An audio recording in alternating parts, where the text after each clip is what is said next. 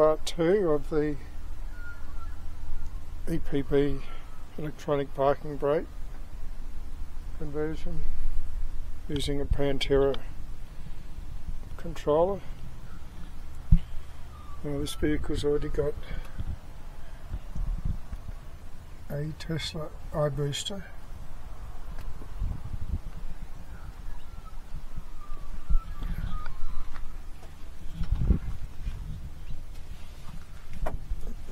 The controller I'll put under this seat.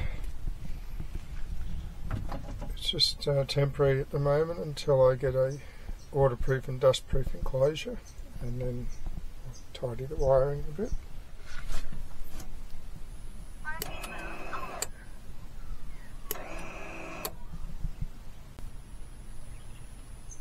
Parking brake switch is on the end of the traditional handbrake.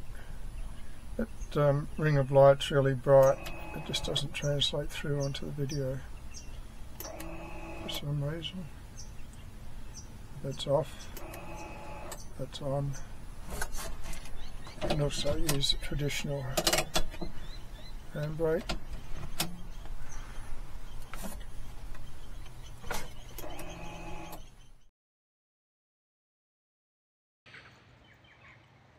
This is not very steep, but my transmission handbrake won't hold on this angle.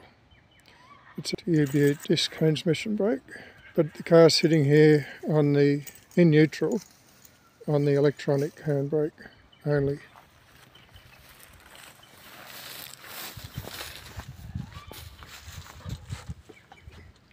Good boy.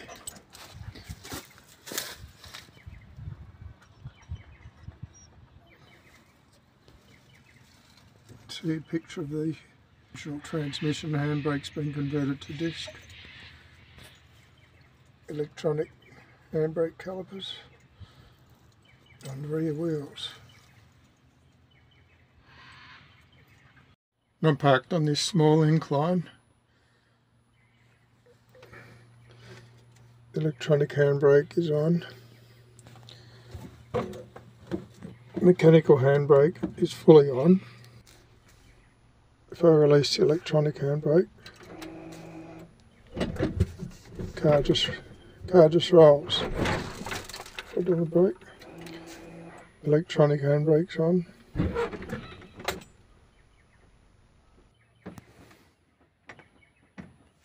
Electronic handbrake off.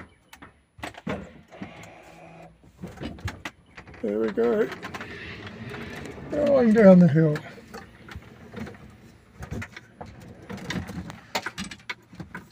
Electronic handbrake back on. Oh, it's actually skidding down the hill now, the rear wheels are locked.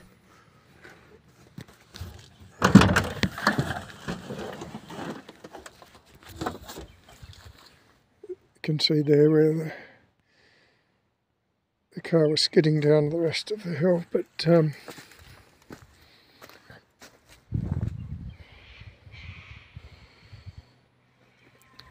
it's only in two-wheel drive. If it was in four-wheel drive, the front wheels would have been holding as a consequence of the rear brakes being locked as well. Put it into four-wheel drive. Electronic handbrake off. Mechanical handbrake off.